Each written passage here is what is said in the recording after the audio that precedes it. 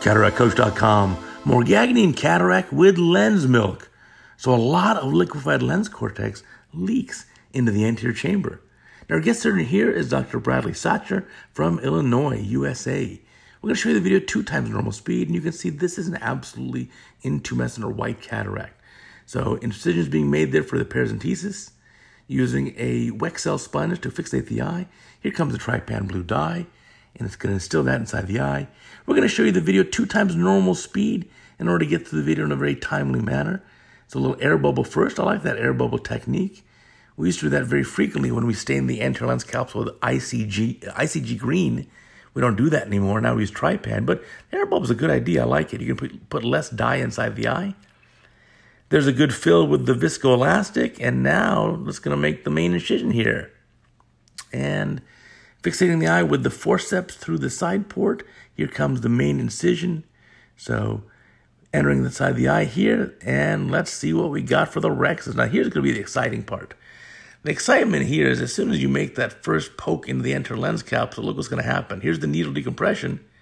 And as soon as you poke in, you're going to get a lot of lens milk coming out of there. So poking in with the needle and trying to aspirate. I like the bevel down technique.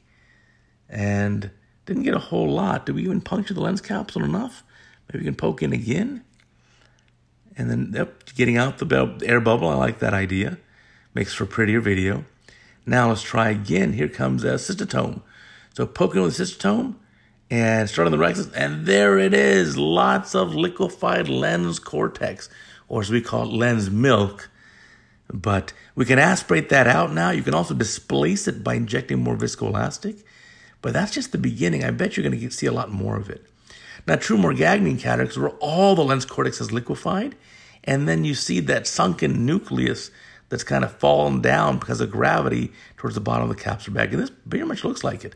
Wow, look at all that lens material, that lens cortex, that milk coming out. That is a lot. And remember, half of it is behind the nucleus, between the nucleus and the posterior capsule. So do some gentle hydrodissection, you'll milk all that stuff out of there. It'll come right out. And you'll see the nucleus ends up being a little smaller than you think. So here going in with a spatula, trying to rotate that around. Wow, that's a lot of liquefied lens material. This patient's going to be very happy. So now going in with a phaco probe, and let's see the technique that's going to be used here. Aspirating against all that lens material. You can see that central nucleus is pretty dense. It's got a good density to it.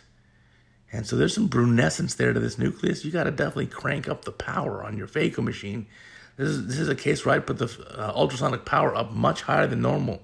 So if you normally use like 50%, this is a case where you may need to use 100%. Get that cranked up and then be cognizant about using so much energy.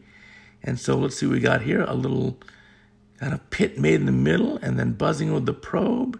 And looks like a vertical chop. Oh, nicely done. Very nice.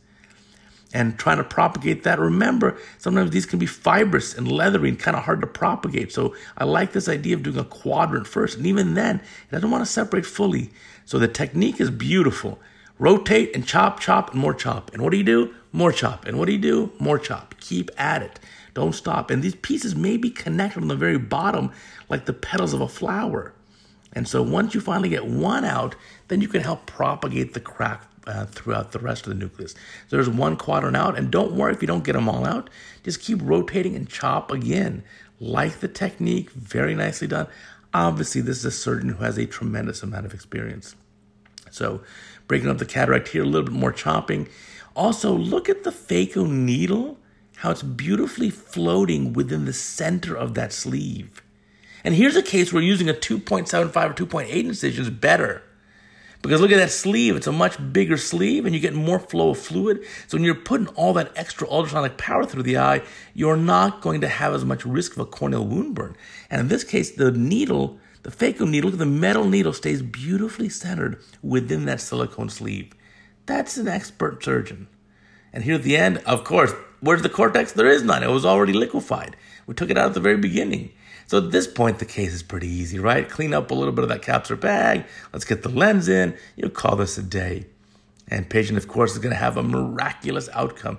As you already know, it's one of my favorite things of all of medicine. Being able to go and take a patient from light perception vision and do a 10-minute surgery and bang, the patient's 20/20 or darn close to it. That is an absolute miracle of modern medicine. And we are so thankful to be able to do this surgery for our patients.